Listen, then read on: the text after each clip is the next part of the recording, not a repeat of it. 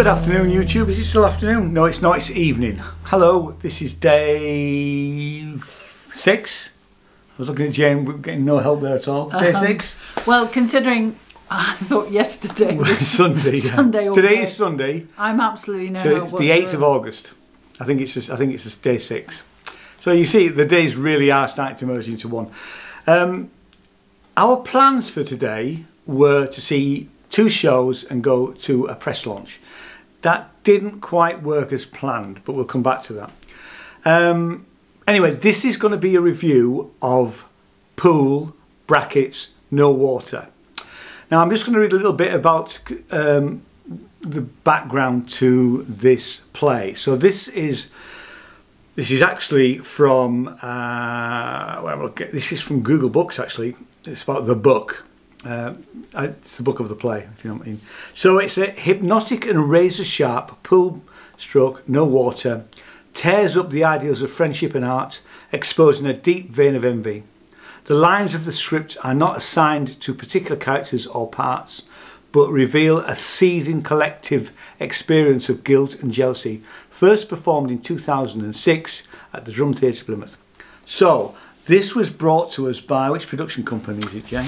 This is brought to us by the Oddly... Oh, sorry. I interrupted, go on. Yeah, the Oddly Ordinary Theatre Company.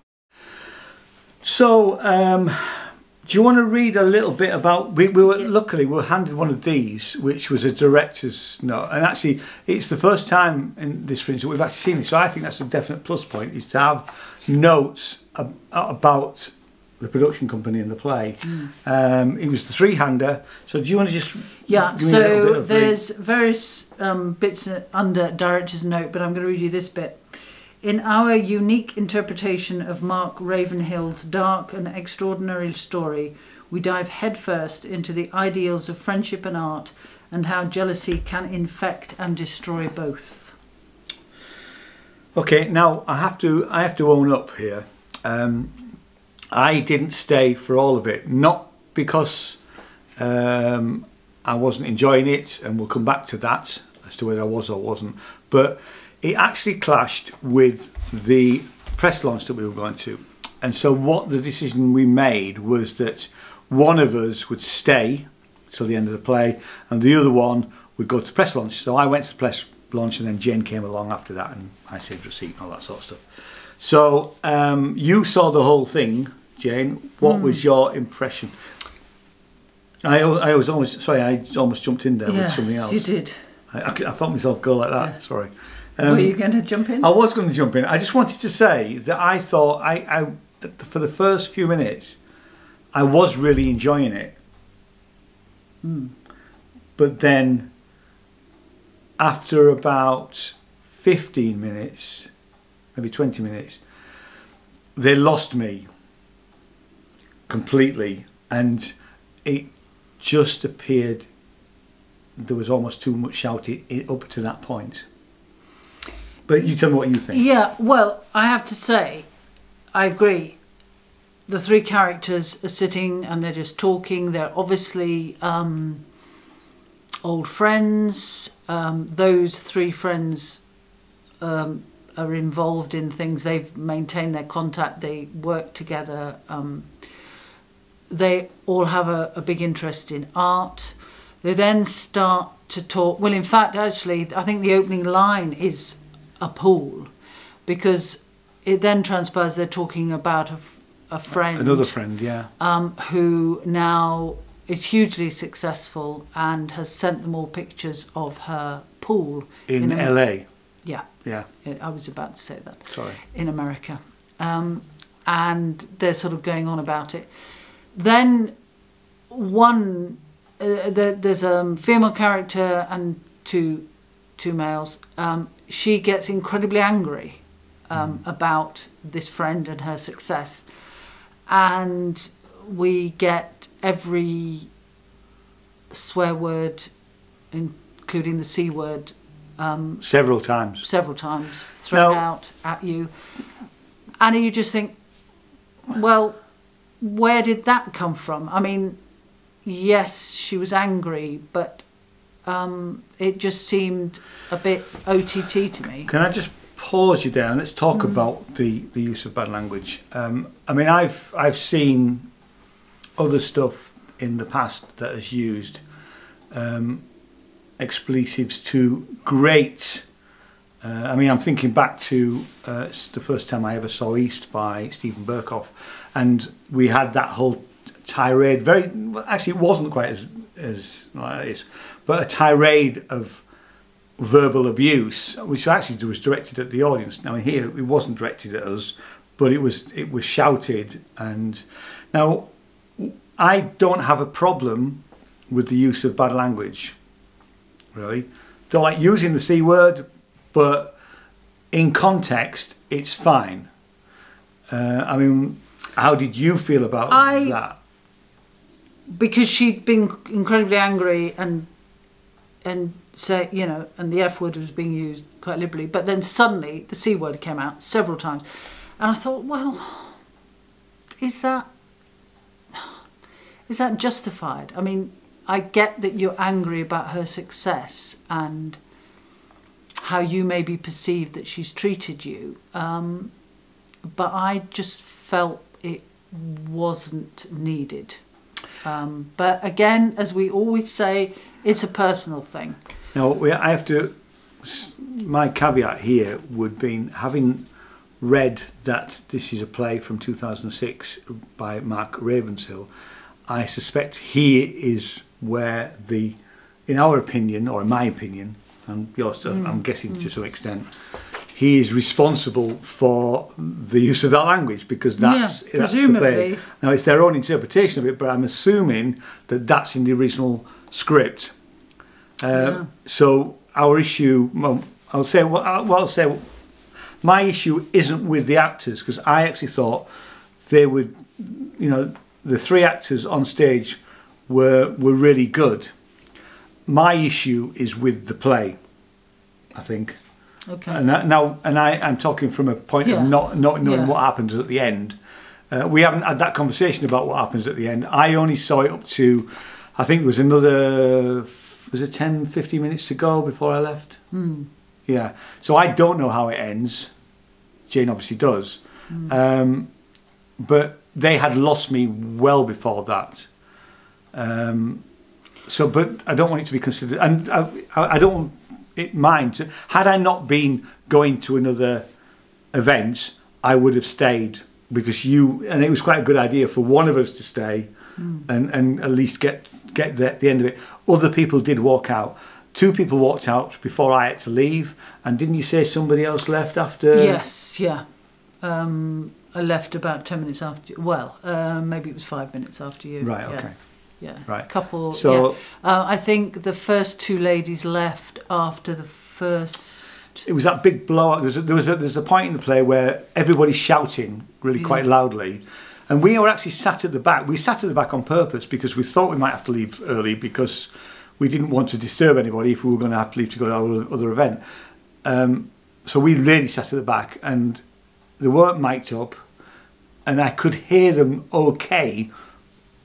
But I suppose that I would have preferred them to be mic'd up. And in the loud passages where they were shouting, I was actually irritated by the amount of shouting that goes on. Yet again, that obviously is to do with probably direction from the script. I mean, yeah. I mean, I have a thing about, often people feel that when they need to demonstrate that they're angry, they need to shout very loud. Often it's maybe more effective that they aren't actually shouting, because you're listening to what they're saying, because what they're saying doesn't change. You don't necessarily have to shout very loud to, you know. Anyway, that's my... No, I take the same approach, really. Anyway, I mean, obviously there's a narrative to this. There's a plot, but I don't think I'm giving away. I felt that the plot wasn't necessarily.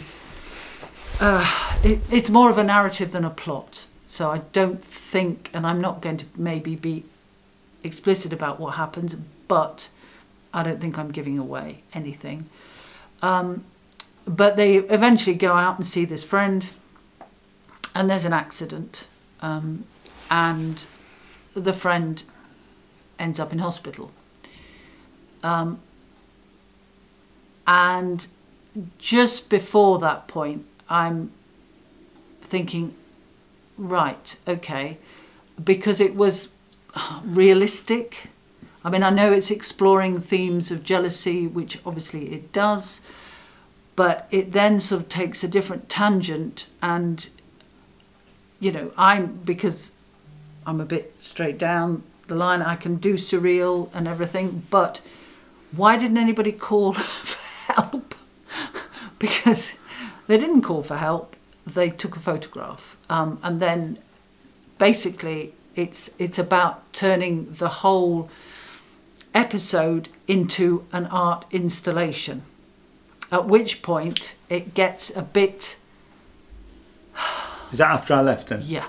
Right. I vaguely remember it being and into then hospital. There's alcohol, drugs, dancing around, shouting more, swearing, and at one point they reenact being given LSD or something, acid, Okay. or if that's the same thing. Yeah. Anyway, I don't know. And I just wondered what was happening and why. And then they... Okay. Yeah. So you clearly didn't enjoy it? Not really. I can't say I enjoyed it. Well, I have to say I wasn't enjoying it either. And I did... And they did lose me after about the first 10 minutes. And then sort of at the end, anyway, it ends. There is a... I don't need to say what was said at the end, because that's part of the narrative.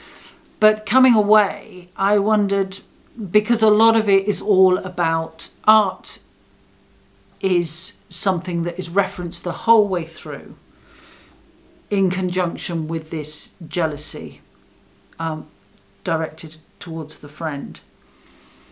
And I just wondered, well, is this some kind of satire about art? And you know, and all these questions about what is art and the fact that it's always subjective, etc., etc. Was it actually a wider picture, and I missed something? I don't know. What did you think about the performances? Forgetting the fact of that I've already laid some of the blame for my opinion on this at the writers. What did you think of the performances? Well, given the material what they've got, I thought they were doing what they'd been asked to do. Yeah. They were doing it. They were directed. I felt some of it was excessive, and it would have been far more effective if it had been toned down. Okay. Because I think I think there's another production later on in the Fringe by this company, and I'd almost we won't be here, which is quite sad actually, because I'd like to see these. I thought I didn't like the play up to our point I saw it. I wasn't enjoying it, but I did quite like the performance, the actors. I wanted to see them. Yeah. I wanted to see them doing something else, because I thought they were doing a really good job with. I don't want to call it poor material, because you know, who am I? I didn't write it, you know. But for me, it didn't work, and they lost me. Well, yeah, I was lost, and because I wasn't quite sure what the point was, and that some of the scenes were just, I mean, I wanted to avoid this word, but they were just silly. Okay. And it would have been so much more effective if it had just been toned down. I know I'm repeating myself, yeah, but no, okay. But when the three actors, they came out and they were just talking, having a conversation between the three of them, you know, I thought this is going to be really, really interesting, because I'm interested in what I'd read that the themes were going to be. And think it's nothing against their performances, because I think they were asked to do that. Yeah. So I mean, the fault may be in the writing, or maybe the direction. It's hard to know, really. I mean, I am quite interested in reading the book that it's based on, because I think it was a play first, according to this, because I've just noticed that further down it says that it was first performed in 2006, as I said, in Plymouth, but the book was published in 2015. So I think it's just a book of the play. So I think the play came first. Right. I'm guessing there. Okay. Right, that's interesting. So yeah, that was just, but that, thank you Google for that. Okay. So, stars, Jenny. Well, I may have missed something. I'm quite prepared to admit that. So I don't want to give it a 2, so I'm going to give it a 3. Okay. I'm not going to score it because I don't think it's fair, because I didn't see all of it. But yeah. To be fair, what I saw, based on what I saw, I was heading towards a 2, but missing the last 15 minutes, something could have changed, and I could have changed. I could have changed my opinion. But at that point in time, up until the way I saw it, then if you say 3, then it's a 3. Yeah. You're happy with a 3? I'm going to say 3. So this is a 3-star review, okay? But it's not for us, not for either of us. So we'd like to know other people's opinions, people that love it. If you did love it, please. There was, give us a comment there was down a lot below. of applause. Yeah. There was at least one whoop or whoop. And it's like Marmite. Not everybody likes Marmite. No. But there was a family there with quite young. I mean, they were sort of about 12, maybe the youngest. The age is actually. And it does say but it is quite small. It's right down here. I'm not quite, and it must say it on the Fringe programme. I'm just going to have a quick look at what it says. But it does say dark and upsetting themes discussed within the play, mentions of strong language, sex, drug usage, and death. Sorry, 14 plus. Right. Well, if you're okay with your 14-year-old hearing the C word multiple times, and the people that were in there, the younger people that were in there, I would have said they were probably all around about 14 plus. Okay, I thought one was about 12. Maybe, but it's hard to know. Yeah. But and maybe that's me being judgmental, and I apologise for that. And looking at the Fringe website now, the allocation, there's no tickets available apart from the 22nd. It's not every day, it's every other day. So the next show is the 10th, 12th, 14th, etc., up to the 28th. Yeah. So it's selling out. So we are probably wrong in that respect. So, we're not necessarily the audience for this. No. Probably not. But we have to give an honest opinion. So, and other opinions count just as much as ours, really. Okay. So thanks very much for watching. We'll see you in the next video. I did film the press conference that I went to, but I probably won't be showing that as a complete film. What I may do is include some of the footage taken, and actually what we may do is just have a chat about it.